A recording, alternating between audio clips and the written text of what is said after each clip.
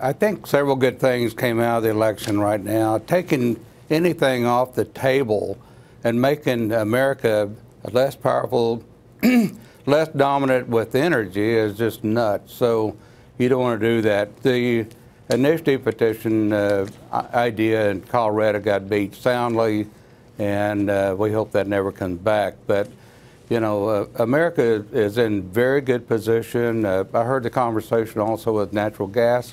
Certainly that is an ace in the hole. We have the cheapest gasoline prices in the world today. And, you know, so, you know, as far as any major increases with crude oil and gasoline prices in the future, I think we might see a moderate increase, but not major. So we're in awfully good shape here in America.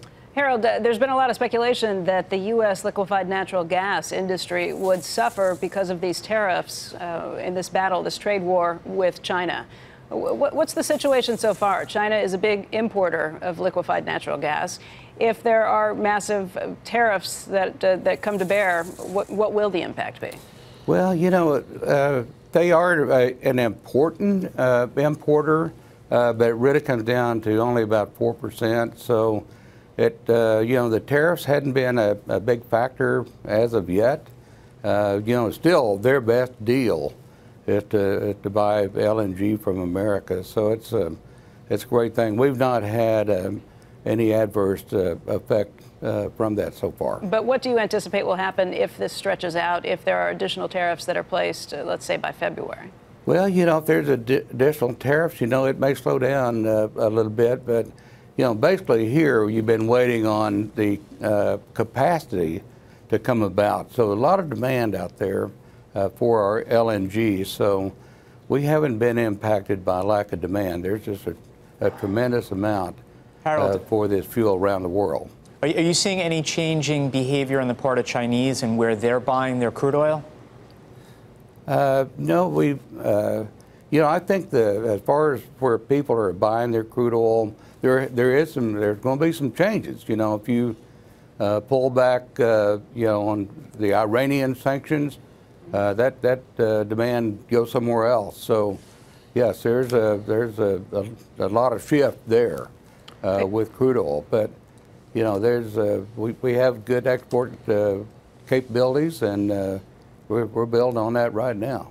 Harold, we saw a big run-up in oil prices as we headed into those anticipated sanctions on Iran. We've seen a big pullback in oil prices since then. In fact, oil prices have come down to their lowest levels in about 7 months. Does that surprise you? It did a little bit. You're exactly right. There's been a pullback. You know, I think there's been more supply brought on here in the U.S. than people anticipated. You know, since horizontal drilling came about here in America, we've done a remarkable thing in the last 10 years. We've doubled the production capacity. It's all due to horizontal drilling here in America. And in terms of what that means for oil prices down the road, even if the Saudis were to stop pumping quite as much, you think the American supply would just step up and fill the gap again? I think we can. Obviously, we're still growing supply here in America. There's some infrastructure challenges in the Permian and other places. With this much expansion, you'd expect that. So a lot of pipelines are being built. There's pipeline reversals that's going on, and you know, we'll take care of it. But anyway, there's additional capacity that we see coming on that we'll fill the demand here in America. Does that mean you don't anticipate oil prices going to $100? Because that's what we were talking about just a few weeks ago. I don't anticipate $100 oil. What do you think? I certainly don't. What do you think is the right price for oil, given global demand pictures at this point and our supply? You know, we could see a 20% increase, you know, and still be in a reasonable range. I think that's where most people come down as far as their prediction goes. So, you know, it's not going to go out the roof, that's for sure.